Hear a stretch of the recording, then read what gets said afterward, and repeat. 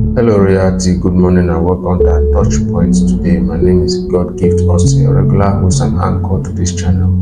Like we used to do to pick our topics, we deliberate on them scripturally to find out the mind of God in those areas of concerns raised and how to respond accordingly. In so doing, those questions have lingered over the years in our heart and sometimes simplified answers have been tackled. I have no doubt the Lord has taken care of your concern in this ministry. Just follow us on our social media handles and watch the videos that were uploaded, over 500 of them. Before you finish, you discover how much the Lord has dealt with your concerns. We urge you to use the comment sections for your testimonies, as well as help us share these messages, let them go viral. The light has no need under the bushel. As you do so, the Lord will bless you. Let's pray. Father, we thank you for your mercy over our lives. We thank you for yesterday, today, and forevermore. We thank you for the things that you have been doing thus far. We ask, O Lord, that you will impart us this morning once again like never before. Take all the glory, Lord, in Jesus' name we pray.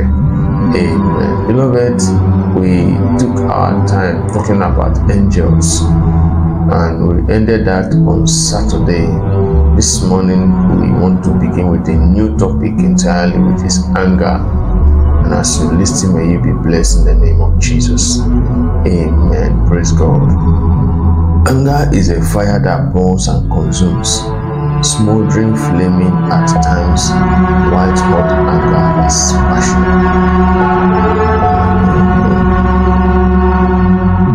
So anger is passion. Of all emotions, it may well be the most passionate, but it has the power to fuel hatred and smother love. Anger itself is not necessarily bad, it is not necessarily wrong.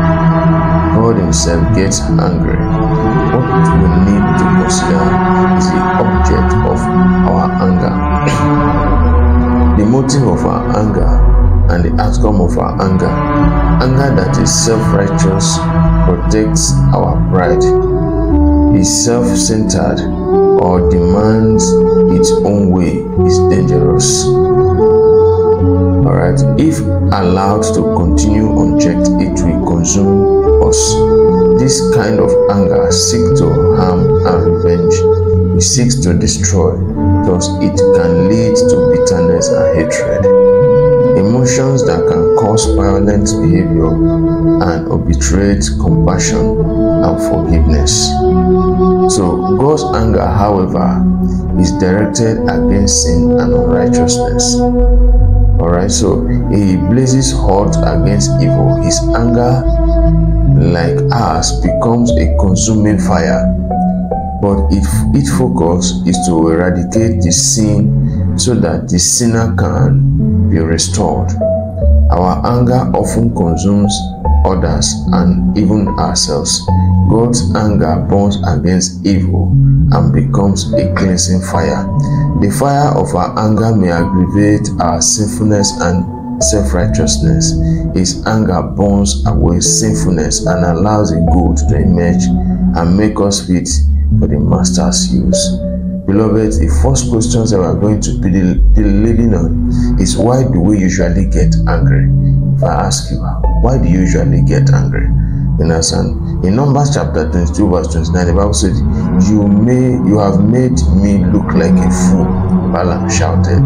In other words, we get angry when our pride is hot. We'll stop here, and the next time we'll meet to continue from these very questions. But now I want to give opportunity to those who want to confess Christ as their Lord and personal Savior, and say, Lord, come into my life this morning. Wash me by your blood. I write my name in the book of life and delete it from the book of death.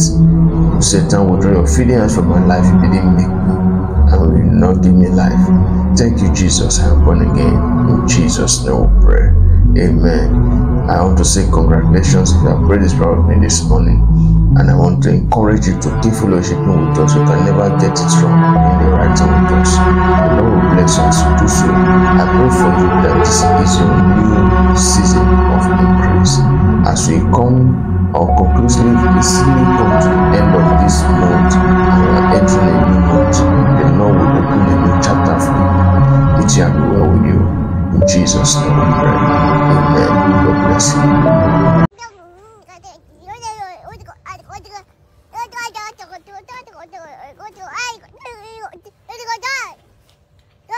Bye.